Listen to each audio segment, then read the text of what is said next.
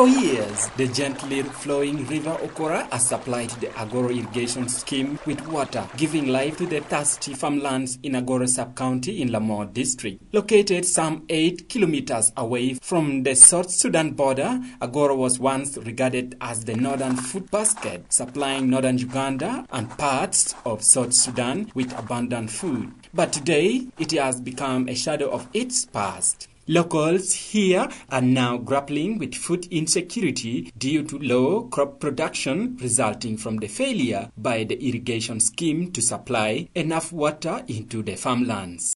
Inapogo, 27-year-old mother of 4, is one of the 1,000 farmers affected in the situation.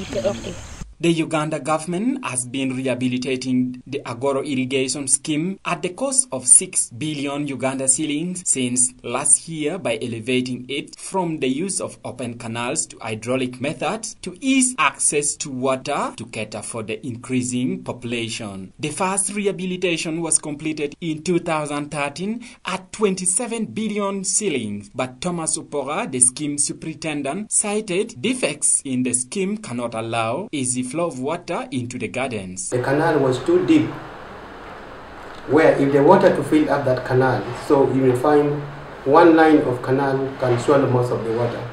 And the other side may be lacking water, the other side may receive little water, because most of the water get drained within the canals and literally enter in the farmland.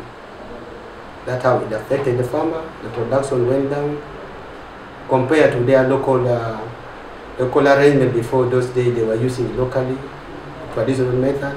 At the moment, some farmers, especially rice growers, have decided to relocate their gardens elsewhere. While rice requires a lot of water to grow, it fetches more money on the local markets than other crops, and it is one of the priority crops by the government for domestic consumption and export. But several farmers have switched from rice to less water-consuming crops such as maize, beans, eggplants, and cabbage. First produce jemo ma berong ma pero por ken chalo dek mala por la por ne ken mati don ka kamere kere ano jema don romo rio pe kar ma laje pe pero me luoro anoni romo wero jema na bale okay irrigation scheme. Other farmers whose gardens are located near the river banks have decided to switch back to the informal irrigation methods as they wait for the schemes to be completed as they struggle to adapt to the adverse effects of climate change. What UNP man any irrigation scheme polka bola ka work canal dum for. Just like in Agoro, many farmers in developing countries like Uganda struggles to grow crops due to effects of climate change like the changing rainfall patterns. And farmers living near water sources often struggle to effectively water their farmlands due to lack of effective irrigation infrastructures. For Uganda, the National Irrigation Master Plan study conducted in 2011, as reported by the Nile Basin Initiative, projected that the hectares of irrigated land would increase by 33,750 hectares by year 2035. Uganda irrigated land has been increasing by an average of 37% per year since 1989. But as farmers continue to expand their land for cultivation, the demand for water for farmlands and energy requirements is also rapidly increasing amidst a growing population. At the Nile Basin, approximately 5.4 million hectares of land is irrigated for farming purposes, supporting more than 250 million people, according to the Nile Basin Initiative. Recent studies by the Nile Basin Initiative suggest that water harvesting technologies such as recycling and reuse of water, implementation of water deficit irrigation, and improving crop pattern can help save water while increasing irrigations. Globally, Uganda ranks as the 10th most vulnerable country to climate change and the 35th less prepared to combat its effects, according to Notre Dame Global Adaptation Initiative Index 202 report. In Agoro, massive tree cuttings for timber and charcoal burning has been a problem, and this has altered the microclimate and disrupted the rain cycle of the farming village, according to chăm chẹt bên họ ta, ở đây cái này mua chuối bị đuôi chiên mua cái chiên, anh quay cái này pera anh mua pera này phải cái, cái chuối mà bé, yam chọn mẹ cọt chuối ở ta, cái đồng pera nghèo ngõ mà đồng thì ya là cái cọt. Car mo karangej, no bunga mo iken mangat mo wa no pere. Me rio, no wan watiki yen mo no wan pu tongi ano komberne ge pero matie population number pa dano do duongo madong pol dano en area mabor wa kan pole gi tiyo gi yen tigi dul mo jo mo matie mage wa maka achela mage wa gi tero kere achela mo kana bene mo ka bon mo gi chero yero. Environmental scientists are advising farmers to adopt modern farming methods to maximize their production. It's true, we accept that there's been a change in pattern of rainfall. We have little water shortage.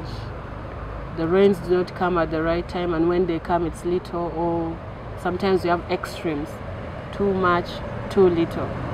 What can farmers do?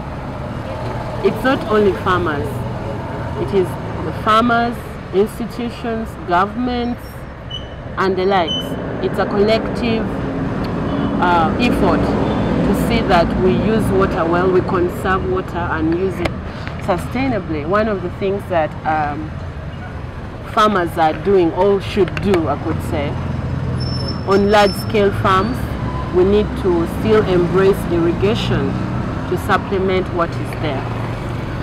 What else can they need to venture into research for like the institutions, the government, they need to do research on better crop types to suit what is already happening. More research should be done to come up with crops varieties that can withstand either the too much or the too little or the moderate, depending.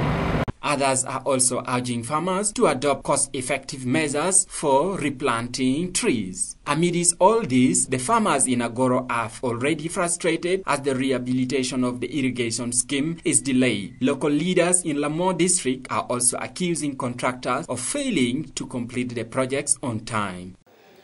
For over 1 year, when the contract was awarded to one of the companies, by the time we had a meeting, they had only accomplished 24%, and this was very disastrous.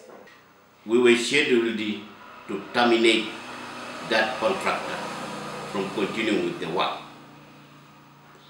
But after consultations, we gave him stringent measures.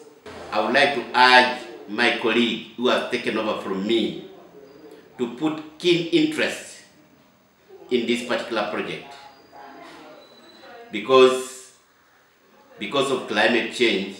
Ministry of Water and Environment says it is unsure when the rehabilitation work will be completed, but they are urging the more than 10,000 farmers to remain patient. The problem is the rehabilitation is quite unique. The type of materials we're using is very unique, very brittle, can break easily. They're like glass. It will take time. It has to go through. For now, farmers like Joyce Aya have no choice but to wait as their suffering gets worse.